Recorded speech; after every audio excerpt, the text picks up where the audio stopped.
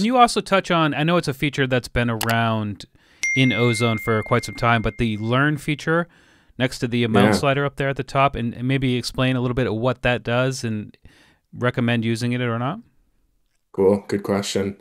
The Learn feature is a pretty unique feature of Ozone where it will set these crossover values. So these crossovers, 100 hertz, 1000 hertz, 6000 hertz. And when you hit Learn, what it will actually look to do is find sort of an area of low energy, and that will help the crossover in that spot just be a little bit more transparent. So let's check it out.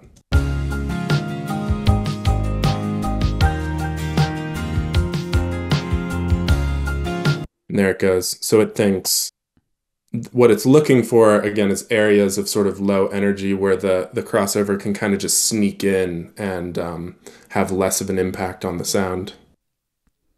That's great to know. I didn't know that's what it was doing. So awesome. Mm-hmm.